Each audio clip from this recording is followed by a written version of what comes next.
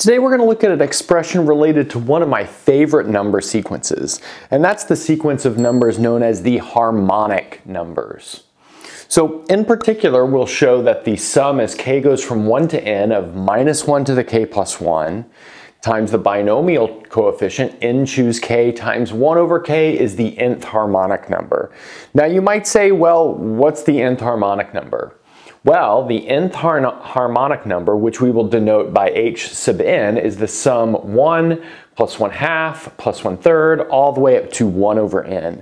So it's a partial sum of the harmonic series, which is known to diverge. And in fact, it's like one of the smallest series that diverges. Now, what are some nice facts about harmonic numbers? Well, they're kind of a discrete version of the logarithm. And there are a couple of different discrete versions of the logarithm, but this is definitely one kind of related to derivatives and antiderivatives. So let's notice that the natural log of n can be written using the fundamental theorem of calculus as the integral from 1 to n of 1 over x dx. But that can be approximated by the sum as k goes from 1 to n of 1 over k, which is exactly equal to this nth harmonic number. So in some ways, this nth harmonic number is approximating this natural log of n. Now, of course, the quality of that approximation will depend on the n. Another thing that is worth pointing out is that the derivative with respect to x of natural log of x is 1 over x, but then the so-called discrete derivative or forward difference operator applied to h sub n is 1 over n plus 1. So there we've got kind of a duality between the continuous logarithm, this natural log of x, and this harmonic number, or this like sequence of harmonic numbers, and the discrete derivative. Now that we've reviewed what the harmonic numbers are, as well as motivated some reasons they might be interesting, let's look at our main goal. So now looking at our main result, we'll start with this sum and we will interpret it as an integral. So the first thing that I'd like to do is take this -1 to the k plus 1 and I'll write it as -1 to the k times -1. And in fact, along the way, I'll factor one of those minus signs out of the whole thing. So I'll write this as minus the sum as k goes from 1 up to n, and then we'll have n choose k, and then I'll have minus x to the k power over k, and then that's going to be evaluating x from 0 to x equals 1. So notice if we evaluate that at x equals 0, we just get 0. But if we evaluate it at x equals 1, we retrieve exactly what we started with. And the reason I wrote this is I like to think of this as like a 0th integral, and I can take the derivative of what's going on here and turn this into a first integral. Again, using this fundamental theorem of calculus.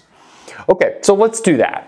So taking the derivative of this with respect to x, and like I said, taking that 0th integral and transforming it into a first integral gives us the following. So we'll have minus the sum as k goes from 1 up to n. We still have our binomial coefficient n choose k. Now taking the derivative will leave me with minus x to the k minus 1. Notice the k here cancels the k here when it's come down. And then I have the integral from 0 to 1 dx.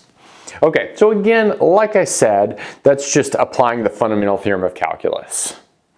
Okay, now where do we want to go from here? Well, since I've got a finite sum, I can easily exchange the order of summation and integration, and that's exactly what I want to do.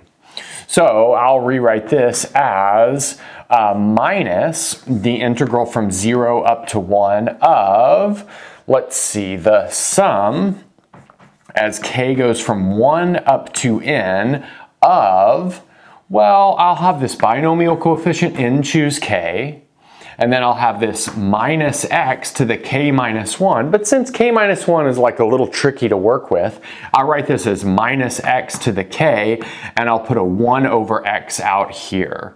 And then I've got my dx over here. So after rewriting some things, this transforms pretty clearly into this term right here. Okay, But now let's look at this, which I'm putting an overline of orange on, and notice it almost looks like a sum which could be simplified using a binomial expansion. All that it's missing is a k equals 0 term.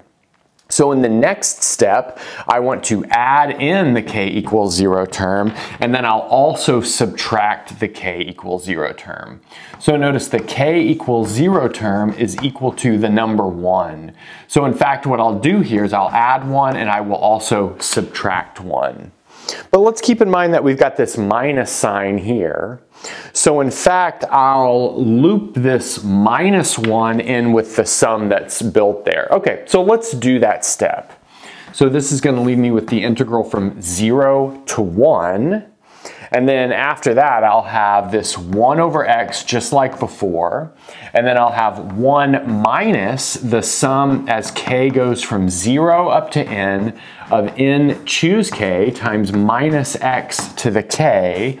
And then I have dx around that whole thing. Okay, so here's the one that I added in. And then the one that I subtracted is tied up in this k equals 0 term. Okay, so that's looking pretty good, I think.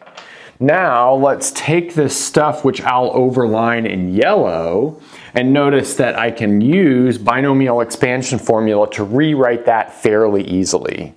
That's exactly equal to 1 minus x to the nth power. So in the end, that's going to leave me with the integral from 0 to 1 of 1 minus x to the nth power all over x dx. Okay, so now let's bring that integral up here and then we'll keep going. So on the last board, we did some calculations that took our goal sum and transformed it into the following integral. Now we'd like to evaluate this integral using integration by parts, and hopefully that will lead us towards the harmonic number like we have over here on the left-hand side, or that's the right-hand side of the equation. Okay, so let's do integration by parts on this integral. So that means we need to set up a u and a dv. So I'll set my u to be equal to that numerator, so that's 1 minus x to the n power. So that makes du equal to, let's see, that will be n times 1 minus x to the n minus 1 dx. So let's notice that a couple of minus signs canceled out there. Okay, and then my dv will be equal to 1 over x dx, which means v is equal to the natural log of x. Okay, so let's see where that leaves us. So we'll have v times u, or u times v. So that'll be 1 minus x all to the n power, all times natural log of x, evaluated from 0 to 1. And then we have to subtract v du. So we've got this minus n out in front of the whole thing that I'll take out of the integral. So minus n, and then the integral from 0 to 1 of, now this will be natural log of x times 1 minus x to the n minus 1 dx. So we're left with something like this. Okay, so now let's look at this first thing. So if we plug in 1, natural log of 1 is 0, so that's not problematic. That just goes to 0. But notice if we plug in 0, natural log of 0 is minus infinity. Actually, that's a limit occurring there, but the limit is towards minus infinity. Another thing that we'd like to notice is that this is all powers of x. Notice there's no constant term in this thing that I've overlined in orange. So this will be n times x, and then minus something times x squared, and then so on and so forth. So regardless to say, we have x times natural log of x squared times natural log of x, and so on and so forth. And then you can use L'Hopital's rule to show that each of those will go to 0 when we take the limit. That is, the fact that we're using here is the fact that the limit as x goes to 0 of x to the k times the natural log of x is equal to 0 if k is bigger than or equal to 1. And that's pretty easy to check with L'Hopital's rule. So that means that this entire integral, or this entire evaluation here, just leaves us with 0. And then we'll take the second integral and perform a change of variables. And that change of variables will be t equals 1 minus x. That means that dt is equal to minus dx. Okay, let's also notice when x is equal to 0, t is equal to 1, and then vice versa. When x is equal to 1, t is equal to 0. So that will have the effect of swapping the bounds of integration. Okay, so in the end, that leaves me with n times the integral from 1 up to 0 of t to the n minus 1 times the natural log of 1 minus t dt. Notice that this minus sign attached to the dt swapped this minus n to a plus n.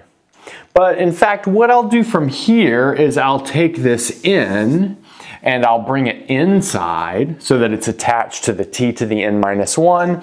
I'll also swap these bounds back so that it's 0 to 1 and multiply by a minus to do that.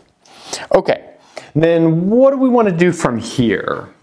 I think our best bet is to do another round of integration by parts. And that's really motivated by the fact that this term right here is the derivative of t to the n. So that motivates us to set dv equal to n times t to the n minus 1 dt. Okay, so that's my dv, and then I'll set u equal to the natural log of 1 minus t. And then I'll let you calculate the v and the du terms. Those are pretty straightforward here. And then, since this integral is improper at 1, notice we'd get the natural log of 1 minus 1, which is 0. I'll set this up as a limit as that upper bound goes to 1 from below. So we're doing a couple of steps right here, but I think it's okay. We have the limit as b goes to 1 from below of minus t to the n times the natural log of 1 minus t evaluated from 0 to b. So that's what we get from our v part of our integration by parts. And then after that, we have minus the integral from 0 up to b of t to the n over 1 minus t dt. And that's from our v du. Okay, and then all of this is grouped together right here. Okay, so that's looking good.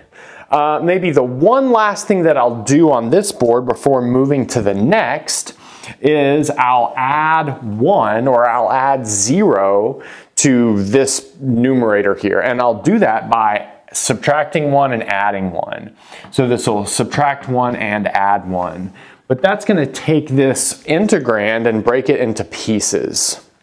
So that'll break us into plus the integral from 0 to b of, let's see, t to the n minus 1 over t minus 1, where I just went ahead and took the minus sign and I had it flip that 1 minus t to t minus 1. And then we'll have minus the integral from 0 to b of 1 over 1 minus t dt. And that's from the plus 1. So the minus 1 and the plus 1 come from different places, but keeping in mind that they all descend attached to this minus sign, I think it's okay. So let's bring this line up and then we're actually almost done. So this is where we ended up before. So we had two pieces of our integral that were improper. So I grouped those together. And then one which is actually not improper. It seems improper at the beginning, but just by division of polynomial rules, we can take this t to the n minus 1 over t minus 1 and write it as 1 plus t squared plus all the way up to t to the n minus 1,